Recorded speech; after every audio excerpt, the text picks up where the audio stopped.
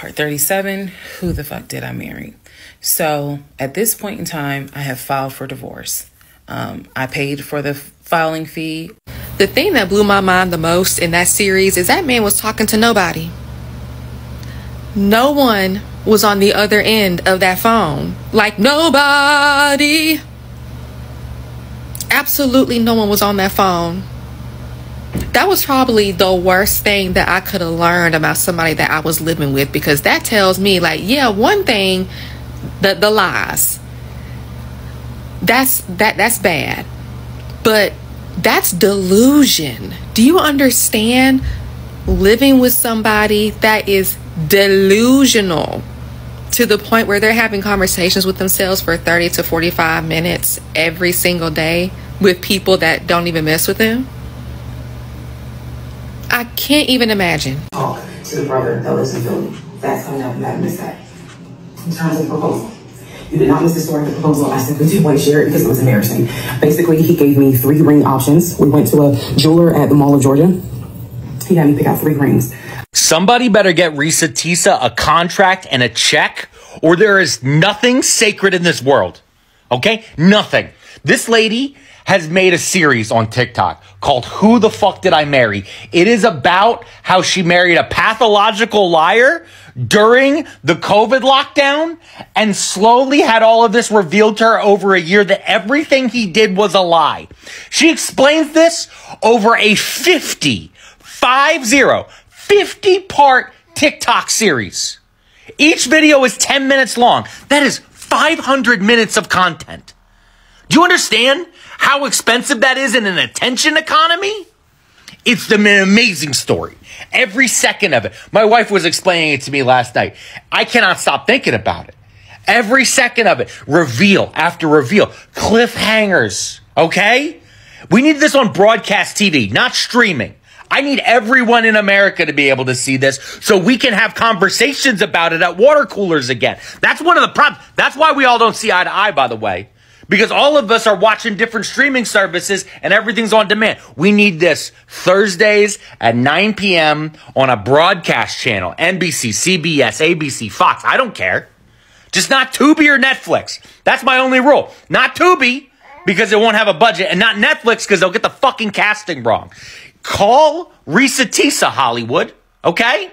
Stop making AI-generated movies like Madam Web. Stop doing live-action versions of old cartoon shows. Go find people like Reesa Tessa who can hold people's attention on fucking TikTok for 500 minutes. Do you understand me? 500, a work day. She has, Lord of the Rings is 558 minutes long with the credits. She made Lord of the Rings over 4 days while driving. So somebody out there in Hollywood, find Reesa Tessa, give her a check and a contract and maybe a good man. I think she also just needs somebody who is just going to be nice to her. Okay? Thank you. Okay, so things that my pathologically lying ex-husband lied about. Backstory. I'm gonna try to get as much of this as I can into this video because I hate when people say follow for part 2, but I'm gonna try. All right, backstory number 1. We met in March of 2020. Georgia got shut down, locked down 2.5 weeks later. We got married January of 2021, and we were divorced August of 2021. So keep in mind that this story is spanning March of 2020 until about June of 2021, because I kicked him out the house on his birthday.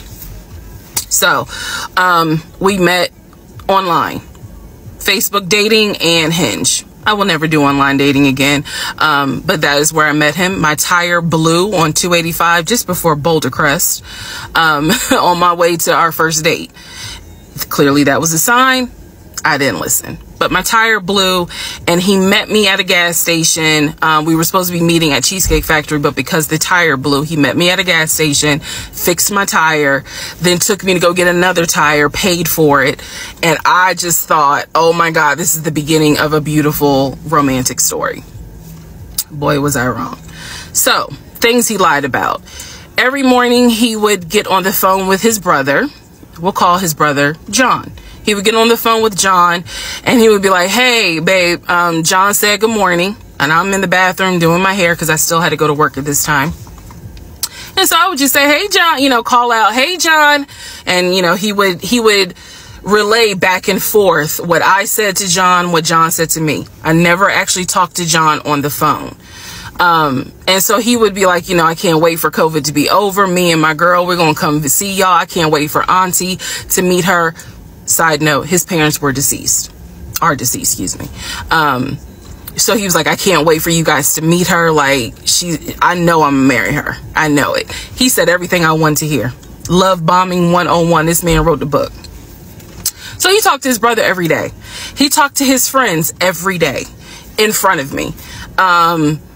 He would be on the phone laughing, cutting up, you know, cracking jokes, telling them, hey, she said, hey, you know, just having conversation like a normal conversation. I didn't think anything of it.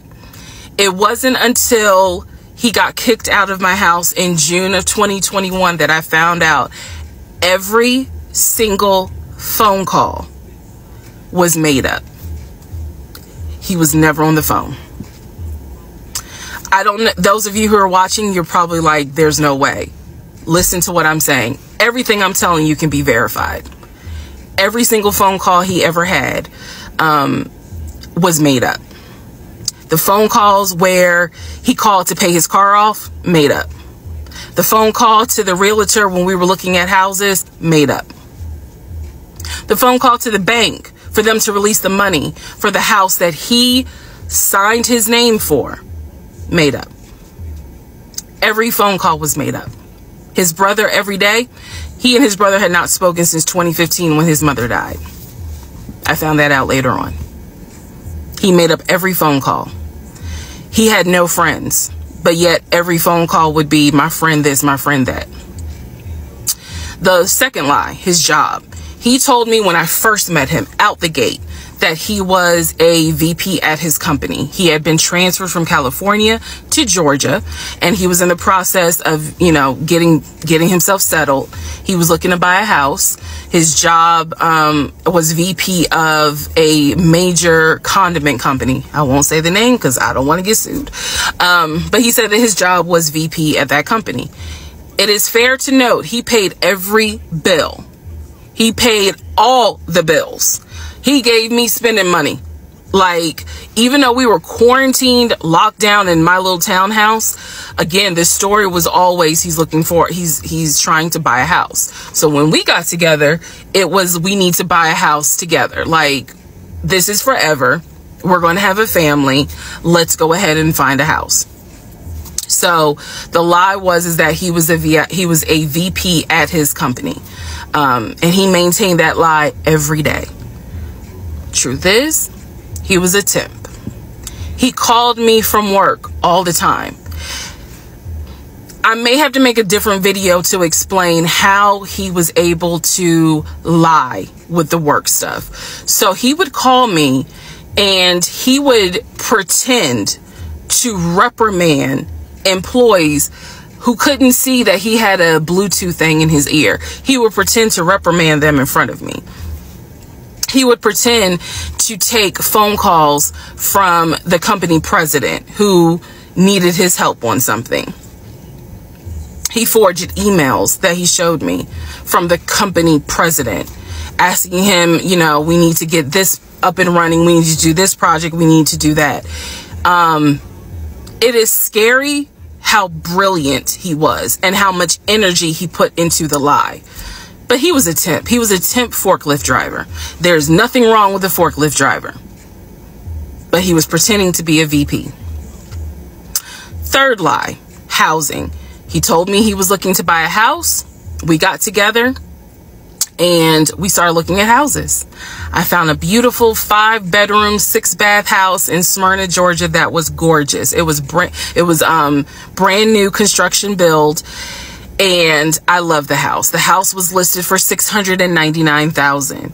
He showed me paperwork from Chase Bank saying that he was approved for a mortgage for $750,000. Yeah. I watched as he put in an all-cash offer on this $699,000 house.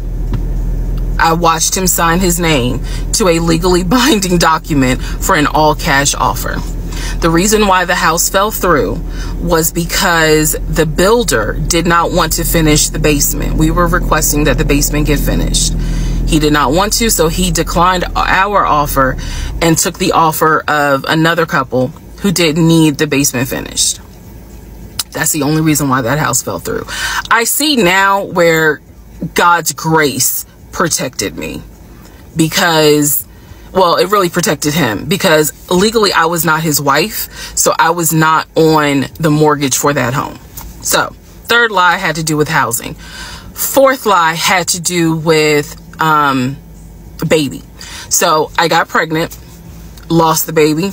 I was sad at the time. I am not anymore, but lost the baby, had to have a D&C. When I was in the hospital, the doctor called him to let him know, you know, she'll be discharged, because again, this is COVID, so you could not go in the hospital at the time when I had the surgery. So the doctor called him and said, you know, she's going to be released in an hour and a half. He pretended to be his own executive assistant. And so he said, you know, Mr. James is in a board meeting, but I'm his executive assistant, David. How can I help you? You can let me know what's going on. Obviously, the doctor wouldn't do that. So she just said, you know, please let him know that Miss So-and-so will be ready for pickup in an hour and a half. He told the doctor he's in a board meeting until about for about another 30 minutes, and then he'll be on his way. I should have only been in the hospital for an hour and a half. I was there for 3 hours. Because again, he was a temp forklift driver, so he couldn't get off work. But I didn't know that at the time. So those are just some of the things that my pathological lying ex-husband did. There's so much more. I have severe PTSD. And I know it's my fault. I know that I did not trust myself. I did not pay attention to the United Nations of red flags. I did not pray. And I am paying the consequences for that. So there's nothing anyone can say to me, girl, you was dumb. I was desperate. I wanted to be married. I wanted a family.